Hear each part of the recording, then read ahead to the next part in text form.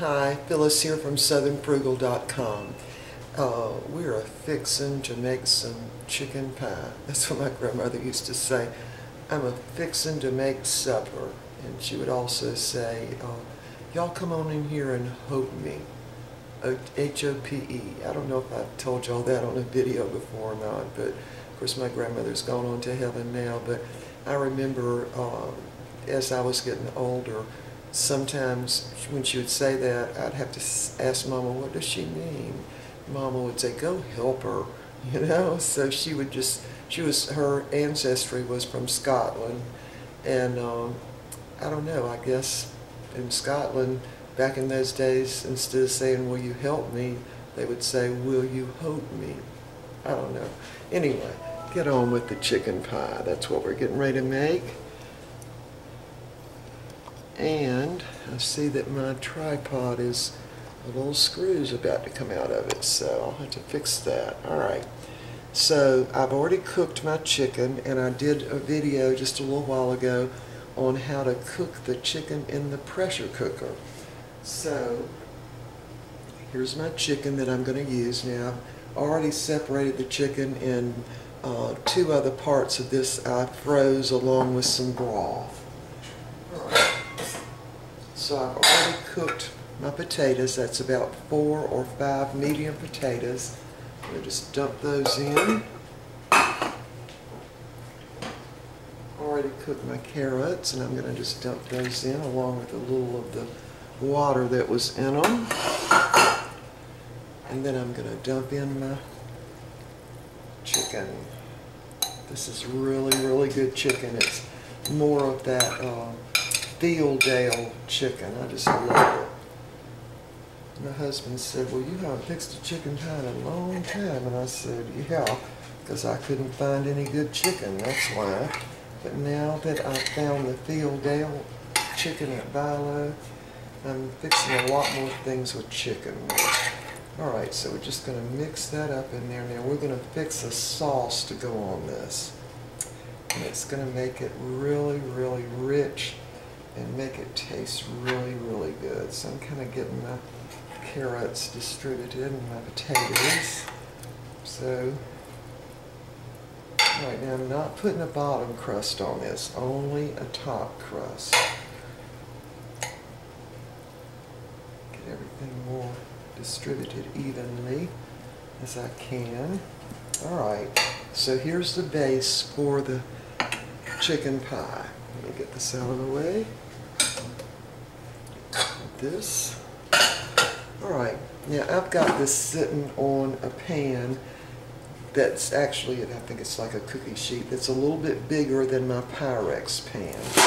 So I've gone ahead, put some plastic wrap over it, because I want my crust to be just a little bit smaller than the outside edge of this pan. That's the way I can make sure I've got my crust right.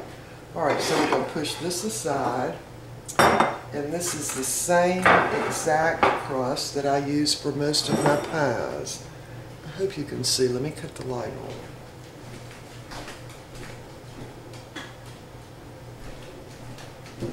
on. Alright, we're back. Alright, so 1 1/3 cups of all-purpose flour.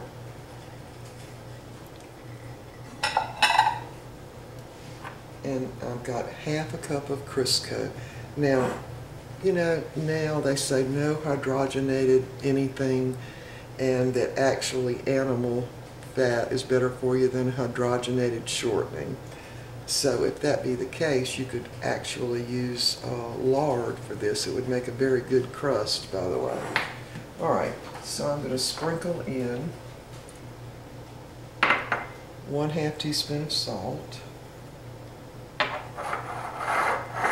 Before I get started with that, I want to put, this is 1 egg yolk from a large egg. I'm going to put 3 tablespoons of ice water in there. Now I might need 1 more spoonful of water, so I'm just going to leave that sitting on the side. And just mix this egg and the water up really good. Just beat it together with a little fork. Alright, that ought to do it. Alright, now I'm going to use my hands, so I'm going to get this shortening out. And I'm going to mix it in with my hands into the 1 1/3 cups of all-purpose flour. And if you've looked at my other videos, you know that on every pie that I make or whatever, I use this crust just because I really like it. And it comes out crispy every time. So you want to mix that up with your hands, or if you prefer one of those pastry cutters. I've got one, but I never use it. In fact, it just takes up space in my drawer. Alright, you want to get this to the place where it's about, the crumbs are maybe about the size of a pea. That will work. And that'll be good enough right there. Alright, now I'm going to just make a little hole and dump my egg and water mixture right down in the middle of it. Now you never know if you're going to need more water until you start mixing it up. What you're looking for is you want it to come together. And by the way, this is unbleached flour I'm using today, but it is all-purpose.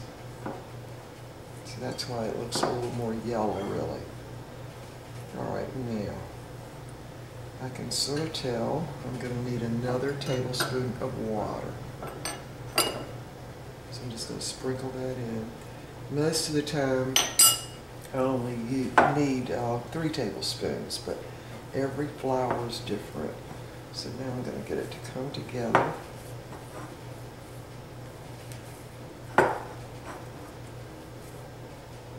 Alright.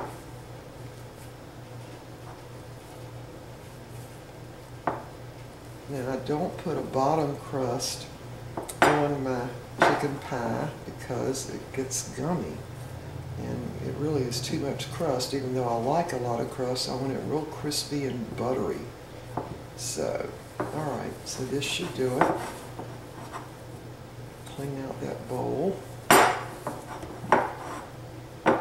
Alright, now we're ready to start rolling this out. And I'm going to make this sort of in an oblong shape because my pan is oblong.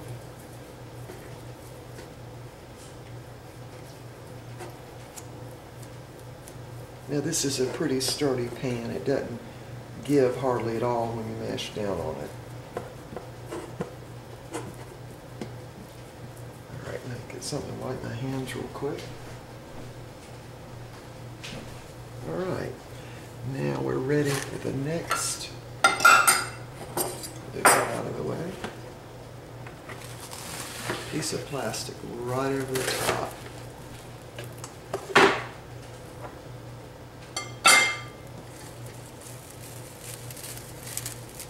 Alright, now we're ready. Get that mess cleaned up right there. Alright, now I just start rolling it. Turn my can around, roll it a little bit that way. Roll it almost to the end. And this way you don't ever waste any of the crust. Any of the dough for the crust, let's put it that way, if you know the size of the pan. So now I'm going to roll it out to the edges, or almost to the edges.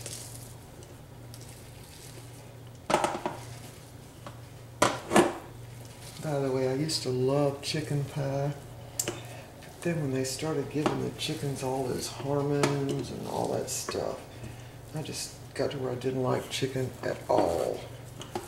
I mean, I wouldn't even order chicken at a restaurant. I just couldn't stand it, actually. But now that I found this chicken, I'm going to do a lot more chicken dishes because that Frugal chicken is absolutely delicious. It very much reminds me of the chicken that my grandmother used to have. Of course, they raised their own chickens, and they were always so good. Alright, so I'm going to get this as much as I can into the shape of the Pyrex dish I'm going to cook this in. I'm going to take some of that plastic up.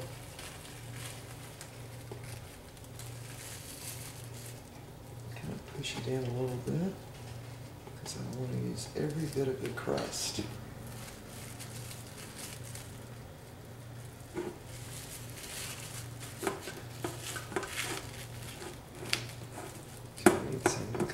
More over that way. All right, now we're back in business. All right, that should about do it. All right, now I'm going to set this aside. And you really don't even have to put it in the refrigerator. All right, so now we've got our chicken and our potatoes and our carrots, and we're ready to fix our sauce. So hold on while I move you over here. All right, let's see if that works. Yes, it does. All right, I've got 4 tablespoons of butter melted in this pan. To this, I'm going to add 4 tablespoons of all-purpose flour. And we're just going to let this just slightly brown. We don't want it browned a lot, just slightly. I'll just go ahead and put some salt in here right now. And while I'm at it, I'm going to come over here and I'm going to salt my chicken and my carrots and my potatoes.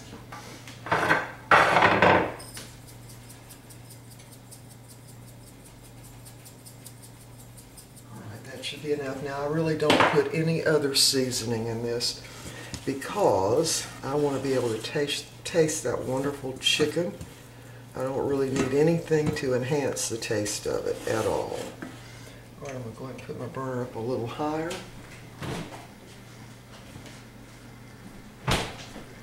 I'm going to add about 2 cups of half and half as soon as this flour starts browning just a little bit. There we are. Now on this back burner, let me just show you that. I've got my chicken bone, skin, whatever, that I picked from the chicken, and I've got 6 cups of water in there, and I'm making some chicken broth, but it doesn't have anything to do with the chicken pie because I'm not going to use that. We'll be using that to probably make egg drop soup later on in the week. Alright, so now my little flour and butter mixture is kind of bubbling. You don't want this to burn, so you want to be stirring it constantly. I'm going to turn that down to medium. And once you've got your chicken ready for the chicken pie, you know, and you've already got your vegetables cooked, everything comes together pretty quick. So you're basically just making a white sauce, a really rich white sauce. I'm going to go ahead and use my whisk. So you just want to heat that flour up enough and just let it slightly get a little bit of brown on the bottom of the pan. Alright, that looks like about it. This is going to be about 2 cups of half and half. There might be a little more in this, but that's about what you want to use. So, got my burner up, turned it down to medium low, and I'm going to slowly start adding this half and half.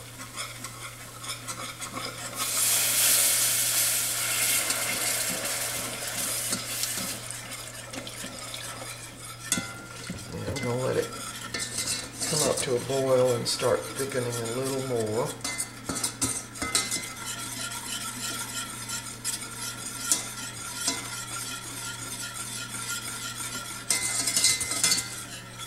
And this is one of the things that makes a chicken pie so good, is this cream type sauce that's going to go in it. Alright, ready to add a little more. Keep doing the whisk.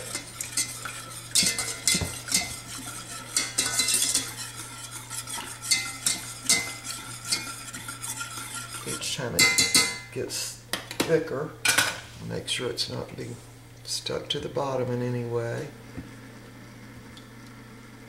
This way the lumps will come right out of it. If you do add that milk slowly, let it thicken up each time, and then just do it with the whisk.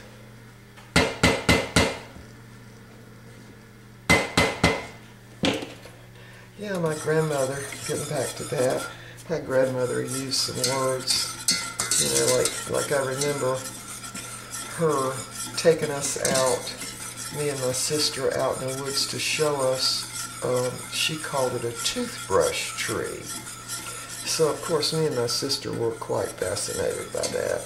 And you know, we thought there were going to be toothbrushes growing on it, like you buy in the store. It was so funny. And so she took us out, and we went all into the woods looking around, and then finally there was the tree. And I don't even really know what kind of tree it was, but she showed us how to break off a little piece of it, and then the end of it you could make it, you know, into these little things like a toothbrush. And so then that's what she said they used as toothbrushes before somebody invented a plastic toothbrush, I guess. Anyway, that was all very interesting. And I couldn't find that tree now. My life depended on it probably, and I have no idea what kind it was. But that's always the kind they used to make their toothbrushes, because of course back then you couldn't buy toothbrushes. You had to come up with something. And that's what they all used to brush their teeth. And it did. It made a, you know, of course I had one and my sister had one. And we walked back to the house. I got to show you this. We would put it in our teeth, you know, and be doing like that, just like she showed us to do. And it did. It cleaned your teeth. Probably had some enzymes in that wood that probably helped too. And my grandmother was quite the character. She had one of her chickens died. I don't know if I've told this on a video or not. I'll just tell it again. You know how it is with old people. We just keep telling the same stories over and over again. But my grandmother, one of her chickens died. You know, it was a hen, a big chicken that was, you know, laid eggs for her. And so she came in there and she said, "Phyllis, come on out here and help me." And I said, "Well, what are you going to do, Grandma?" And she said, "We're going to go see what killed this chicken." And my mother said, "Now, Phyllis, I don't want you going out there. She's going to be cutting that chicken open and everything." And I said, "Well, Grandma wants me to go." And Grandma said, come on out here and help me." And so we went out in the middle of the apple orchard, which was by this point all grown up with weeds. And she had a straight edge razor blade with her. And she cut that chicken open. And she said, "Okay, now this is the heart. Yeah, that looks okay. Okay, now here's the liver. The liver looks okay too." She was just cutting it all up and pulling out those internal organs. And she had a shovel with it because we were going to have to bury it, of course. But she never could figure out why that chicken died. But anyway, it was so funny because the chicken, I guess, had died the night before. And it was stiff, you know. But anyway, she cut that chicken up and trying to figure out why he died, and she just couldn't see anything wrong with it. So anyway, my mother really didn't want me out there. She didn't want me to catch some disease, I guess. But anyway, I went to help my grandmother. All right. I could turn that up a little bit and get this almost to a boil. Now, you don't want this to come to a full boil, but you do want it, you know, thicker than this. And the way that's going to happen is when it gets really good and hot. You also don't want it to stick. This is not my best burner, by the way. So I have to turn it up again. And I'm going to have to move the camera back over there in a minute.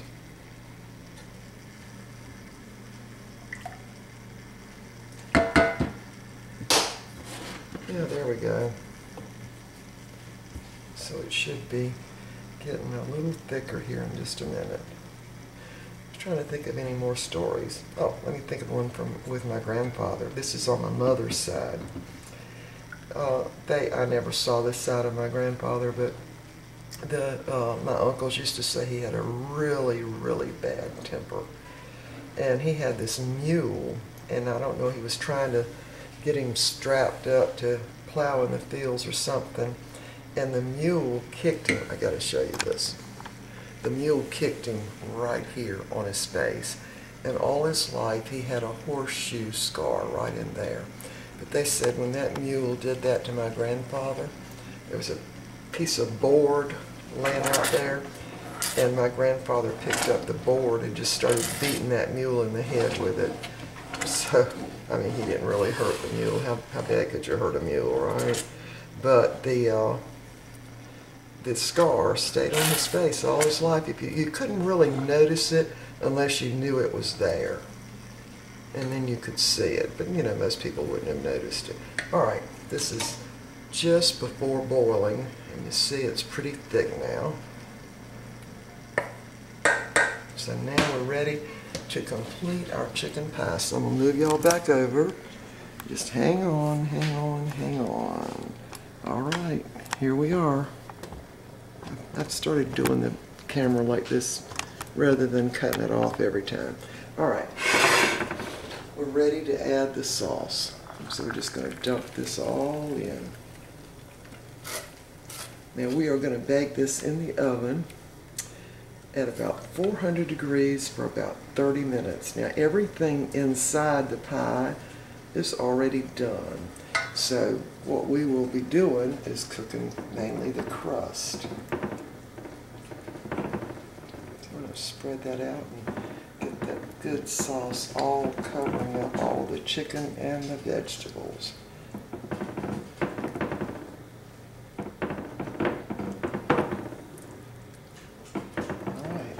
Do it. I think I forgot to cut my oven on.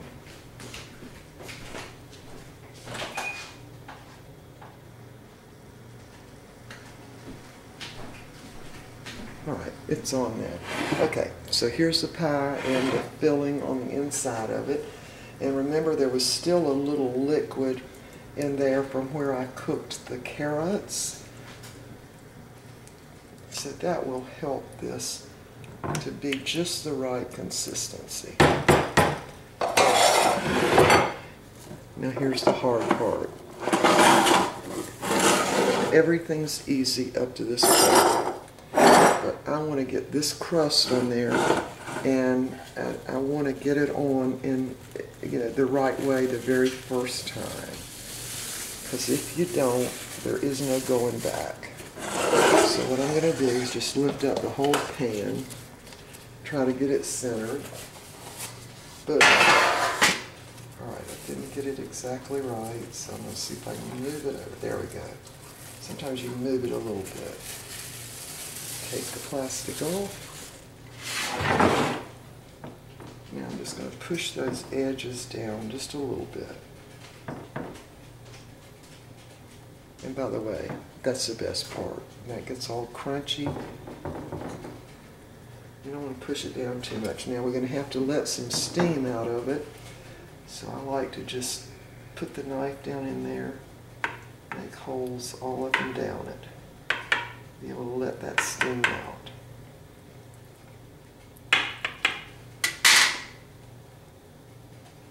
And if some of the pie bubbles up and gets on the crust, that's perfectly okay. Because some of it probably will, but that just makes it all the better. All right, this is ready to go in the oven. Now, I didn't have my oven on, so I'm going to give it a couple of minutes before I put this in. But you want to bake it at 400 degrees for about 30 minutes. Should get your crust done. Now, I don't know how your oven would be, but whatever it takes to get this crust kind of browned and crispy. All right, when this is done, we'll be back. Alrighty, here is the chicken pie all done. It took exactly 30 minutes. I don't know if it shows up on here, but it's very nicely browned. See right there? Came over a little bit, but that's okay. That'll still be great. In fact, I actually like it when it kind of comes over like that. Let's look at it down here. I don't know if you can see that. There you go. Alright, I'm going to dish out some of this and let you see what it looks like. I gotta go get a saucer, and I told my husband I was recording, and I hear his computer really loud. You know, I always think, recording, and he always says, okay, but this time he forgot. All right, let me dish this up and we'll look at it then. All right, there it is all dished up. Now, if y'all want your sauce a little runnier than that, you could just add more water when you're making the sauce. I really like mine like this. There it is. Lots and lots of chicken, carrots, and potatoes. I can't wait to eat some of this. All right, see y'all next time.